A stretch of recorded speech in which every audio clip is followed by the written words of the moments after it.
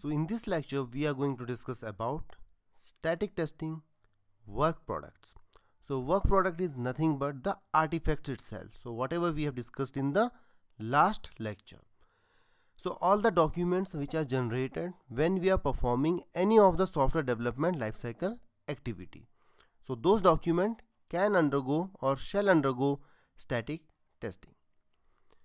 So now let's see the list of documents which is generated when we are in the software development lifecycle. So one is specification. It could be a business specification or functional requirement or a security requirement. Any kind of requirement will be called as specifications. Other documents are user stories, acceptance criteria, etc.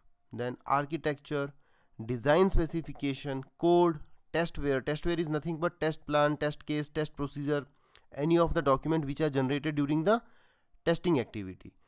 User guide, manuals, web pages, contract with the customer, or models such as activity diagram. So if you have any flow chart or any UML diagram, so all such diagram will also come under the work product list. So on all these documents we can perform static testing.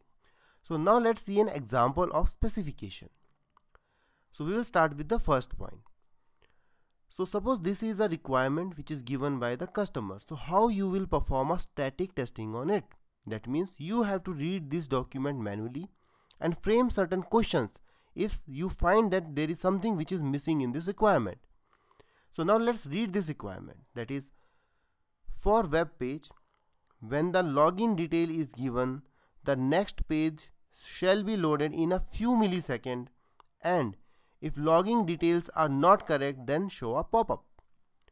So this is a requirement which they are telling. So they are dealing with a web page where they want to log in, and once they log in they should go to some other page within some time, and then if the login detail is not correct, then they want to show the pop-up. But after reading this requirement, you should think, is this information enough for the developer to develop the code? And when I read this, I felt no. So there are certain questions which we need to ask to the customer, and we have to list them out. Like how much time?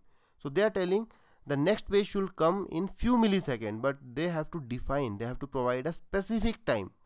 5 millisecond, 1 millisecond, 1 second, what is the time? So that is missing. So that is what should be our question here. The second point is which page will load next. So they are just telling whenever the login detail is correct, the next page shall load. But what should that next page contain? That is, that information is not available. So that information also we shall ask with the customer. And the last point is, or the last question is, what is the pop-up content? So they are telling if the login detail is not correct, then show a pop-up. But what type of pop-up it will be? What will be the text of that particular pop-up?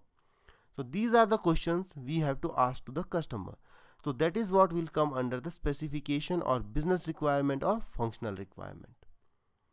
Now moving towards the next point, that is user story or acceptance criteria. About the user story we will discuss in chapter number 4. But now let's see about the acceptance criteria. So suppose this is the acceptance criteria developed by any of the team member.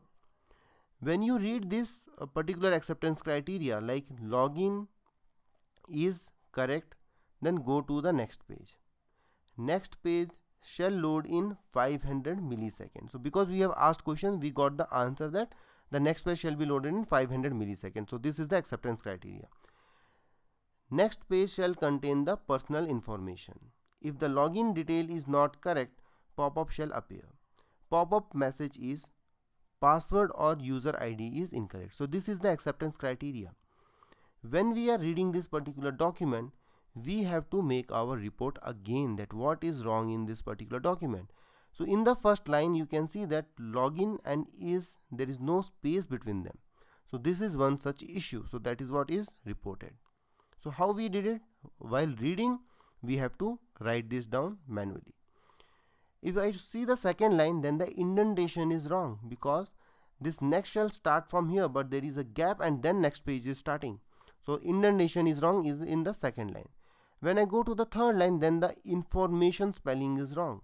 So first of all, this next spelling is also wrong, and then the information spelling is wrong. So here we have to write another information like next spelling is also wrong, and the format is wrong. In the fourth line they are telling the format is wrong, so all are in the caps, whereas if you come to the fourth line this is not in caps, so there is a problem with the format. So in once the acceptance criteria is ready, we can also perform a static testing on it. So this was the example to show that.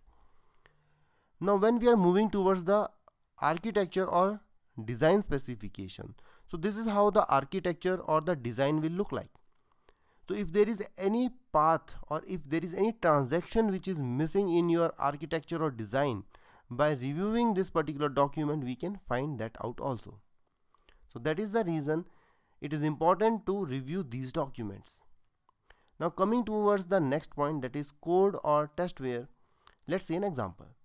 So we have already seen this example, and here in this example we saw that the indentation was not correct, and that is what we will report. Likewise, the user guide or the manual or the web pages, if you find any issue once they are developed, you can report it as part of a static testing. And similarly, for the last point, if there is any problem with the diagrams like flowchart or UML design, then that will also come under the static testing. So these are the documents which will come under static testing analysis. So only thing which you have to remember here is these documents shall not be executed. So that is it from this particular topic, and I will see you with my next topic. Until then, happy testing.